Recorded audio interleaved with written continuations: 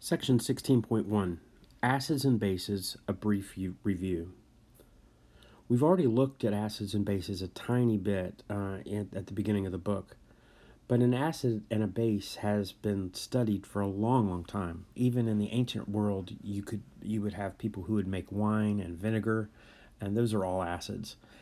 Bases are like lime, lye. You make soap, so anybody that's made soap for 1,000 years has been using bases. So it's been used, but not really studied until the 19th century, when a Swede named Arrhenius was the first to kind of propose a theory of how acids and bases worked. So we're going to see that there's two huge types of reactions in chemistry. There's acid-base chemistry and there's oxidation-reduction chemistry. So this is an enormous number of chemical reactions are considered acids and bases. We're going to see, I'll just throw this at you at the beginning, but an acid and a base chemistry is basically playing with protons. So if you transfer a proton from one to another, you're dealing with acids and bases.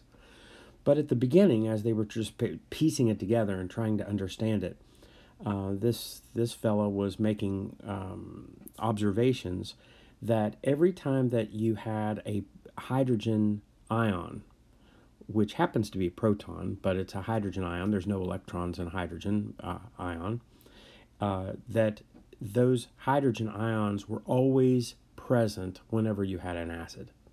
Okay, so an Arrhenius acid is anything that when you put it in water and it breaks apart into protons, okay, or breaks apart into hydrogen ions. So the general example would be some kind of a hydrogen, because we're going to see that for an Arrhenius acid, and even for other acid theories, you're going to donate a proton, or you're going to donate a hydrogen. And so normally it's written in front of something. So you've got like hydrogen plus chlorine, hydrochloric acid, or hydrogen plus sulfate, which is sulfuric acid. You have a hydrogen to donate. Okay, so this is going to be hydrogen plus some kind of a connection to that hydrogen, and it breaks apart into the hydrogen ion, and then the electron is stolen by whatever's left over from that acid. Okay, so we'll see thousands of examples that use this kind of format.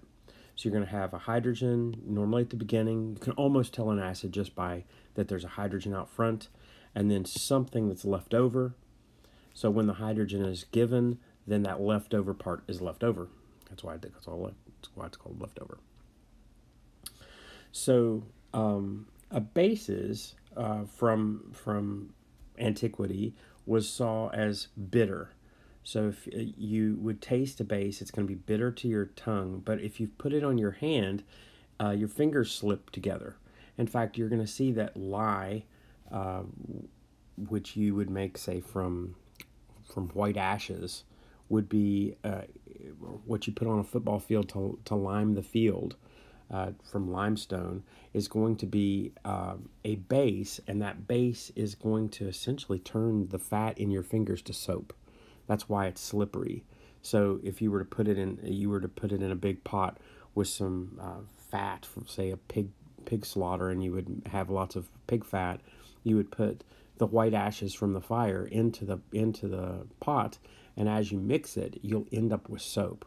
Okay, it will probably take the hide off of you, but it would still be soap, and it would still be able to clean things. So a base was bitter and slippery.